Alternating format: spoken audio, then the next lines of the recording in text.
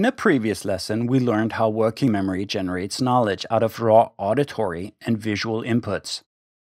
We said that working memory has to process the raw information. These processing steps are select, align, organize, and integrate. Going through all of these steps takes up energy. This energy is called cognitive load. The cognitive load during a teaching or learning session has to match up with your learner's cognitive capacity for learning to be successful. And as with other forms of energy, the energy of working memory can also be wasted. By whom, you ask? Well, hurts to admit, but the truth is most often by teachers who don't try to understand how learning works. Broadly speaking, learning consists of three processes that consume energy that cause cognitive load. There's extraneous processing, essential processing, and generative processing. Let's have a look at each of them. Extraneous processing refers to cognitive processing that does not support the instructional goal. It's usually caused by poor instructional design. This happens, for example, when too much information is presented on the screen and learners have to select what to pay attention to.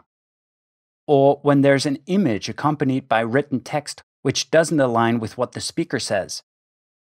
You need to get rid of any extraneous processing if you want to be a successful teacher. Then there's essential processing, which refers to the cognitive work that's necessary in order to convert relevant information into verbal and pictorial mental models. Essential processing gets you from here to here. And finally, there's generative processing, which refers to the work that's necessary to make sense of the mental model you have just acquired. Think of your mental model as a new book that you've just read. Generative processing is like trying to figure out where the book should go on your bookshelf. Should this new book on heart rhythm problems go into the cardiology section, the physiology section, or should it go into the section with interesting patient cases? Or could it go into all of them? You're trying to figure out how this new book relates to other books in your mental library.